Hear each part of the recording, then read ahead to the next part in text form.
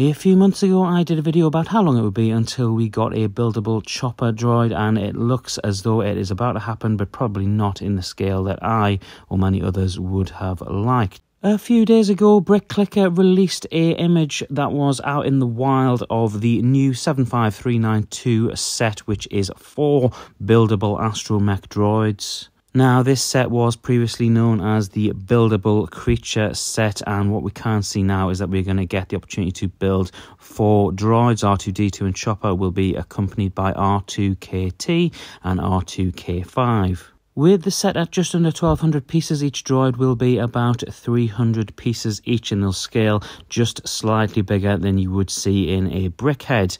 The set will also come with a bunch of accessories that you can accessorize the droids with: hats, bow ties, mustaches, sunglasses, and even a rubber dinghy. This set will also contain the 25th anniversary young Leia figure, which is quite frankly for me the only reason why I would potentially pick this set up. I'm certainly looking to collect all of these anniversary figures. I have to say I don't really love this set. I think it looks a little bit clunky. The droids don't quite look totally accurate. I mean, the shoulders, the leg pieces don't look totally right. Even some of the facial sort of printing, the head pieces don't look totally right either.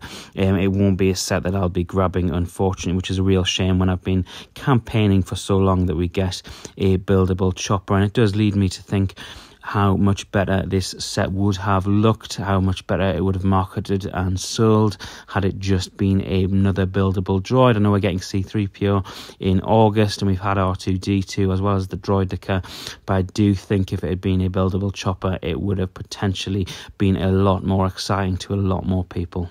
That being said, do you absolutely love this set? Is it a set that you'll be picking up on day one? Do let me know in the comments below. It's not a set that I'll be grabbing, but I will be trying to grab that anniversary Leia figure, at least on the second-hand market.